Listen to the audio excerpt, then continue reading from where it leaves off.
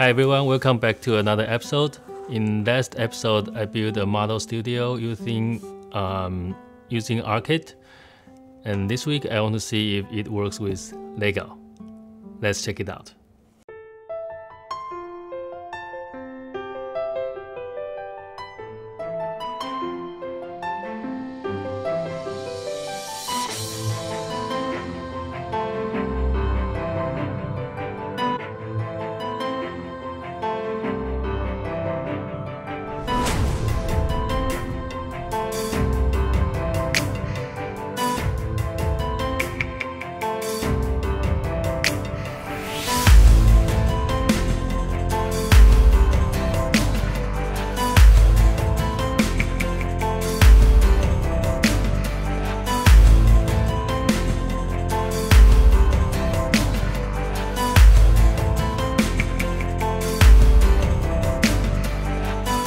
By the way, Elsa couldn't make it today because she's busy with the Frozen 2. Check out the trailer.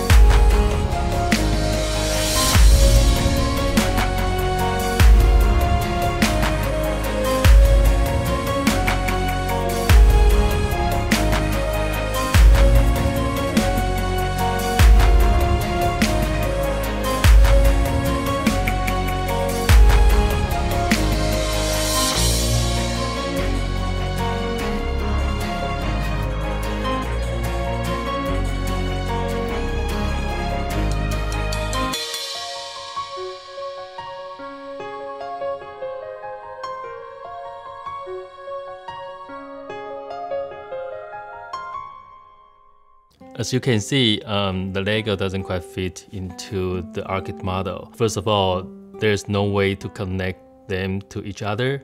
And secondly, the Arckit has a scale in mind. When they build this, they have a 1:48 scale for their design. So each of these squares are like inch by inch, and they represent a 4 feet by 4 feet square area. Although the Lego pieces, the 3x3, the size of this is very close to this, but they don't quite the same. And also when you put the wall onto the floor area, then the interior dimension is slightly smaller.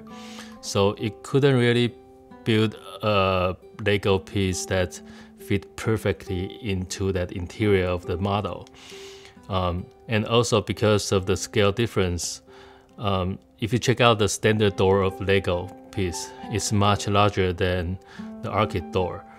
So each of the small figures looks like giant in the model. Well, it's fun to do, but it doesn't work if you want to show your design to your client. So my next step is to think about how I want to finish the roof or other structures that can connect to the model. But I haven't made up my mind yet. I need some time to think about it. And before I do that, at the end of this video is a teaser of my next project, which I will be working with my kids. And please check out that teaser, and thanks for watching. Please remember to subscribe to the channel if you haven't, and hit the like button if you like this video. Thanks for watching. See you next time.